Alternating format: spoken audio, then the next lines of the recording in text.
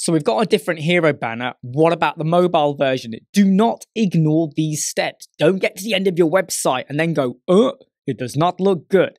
No, put in the time and do it now. So let's just go over here to our page and now let's hit the responsive mode.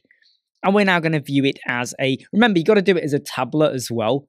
It's the same kind of principle as what we're doing in the mobile, to be honest. I'm going to increase this to be 378. And now, because we're using two columns, we have column 1 and we have column 2. This is where you got to make a decision now. Do you want the cat image above or below? I think the cat image actually deserves to be above.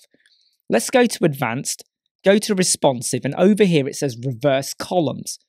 Reverse columns, there we go. Look, it's done exactly what we want. It's reversed it.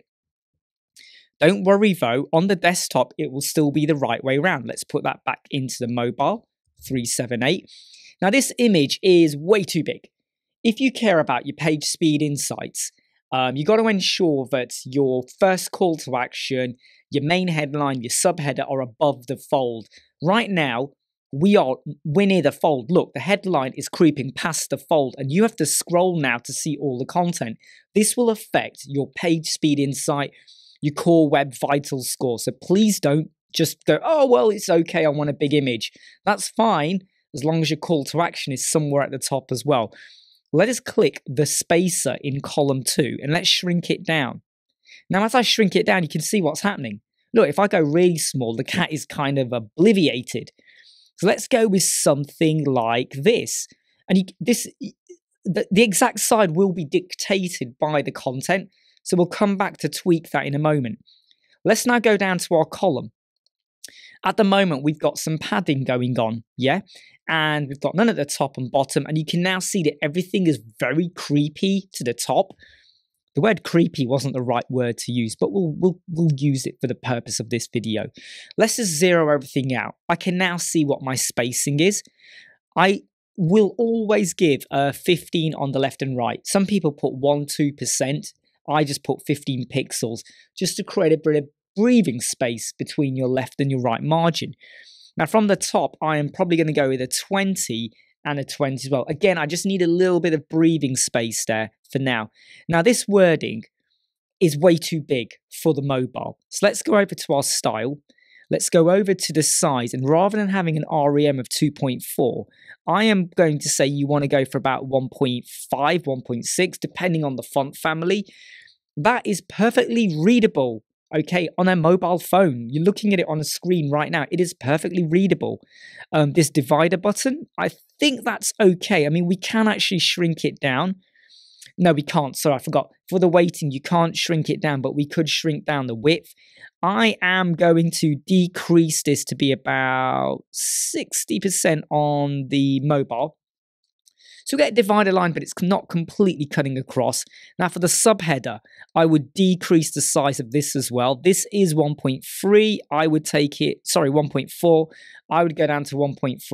Just because the 1.4 felt not, it was smaller than the headline, but I think we could, shrink it down a bit more. Now for the button, this is where you have to have a think now in terms of, do you still want it on the left-hand side, or do you want it more in the center? Do you want to stretch it, or do you want to put it on the right?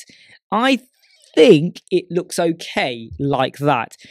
There is a part of me that wants to move it into the center as well. And looking at it now, I'm actually going to say put it in center, just because it's the way our brains work. Now, can you see we have tons more padding space here? We have free estate.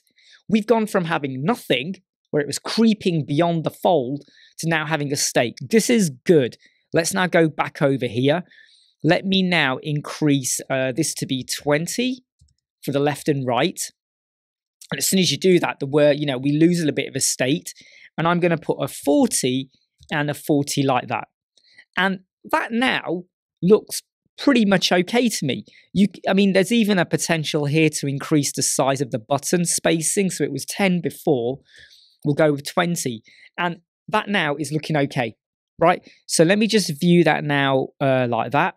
You are going to say to me, though, but look, there is still a bit of creep going on there. You've got to scroll to get to the bottom of the column. Ignore that, because the content, what's going to drive your viewer to hit the button or to go deeper or further into your website is now above the fold. And I could, if I want, increase the size of the image.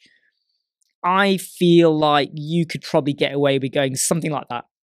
Something like that is absolutely fine now for your mobile phone. Of course, you can use websites like responsinator.com or responsively.app, where you can emulate your website as you view it on Android, iPhones, whatever, and you get a feeling for, well, how does it look on different devices? Do you need to pull it up a little bit more, add a bit more padding or something like that? So this is a great way to just ensure that your website looks good on the mobile. And like I said, this is the mobile view. This is the desktop view. Nothing has shifted out of focus. You haven't lost anything. I hope that's making sense.